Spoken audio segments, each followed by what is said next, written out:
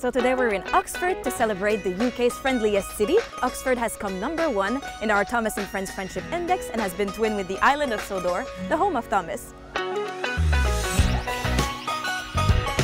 We're so happy Oxford's been crowned friendliest city. You know, our communities are really happy and it's a friendly place to come. So we're launching this on International Friendship Day, and really it's the culmination of an index study of 3,000 adults in the UK, and we surveyed them on the friendliness of their towns and cities.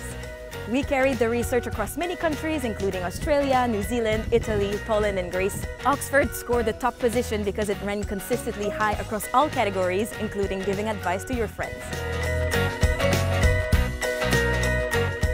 Here on the island of Sodor, we've always been friendly. We're known for it, and now it's lovely to see that Oxford has had the accolade of being the friendliest in the UK. That's why we're twinning with them.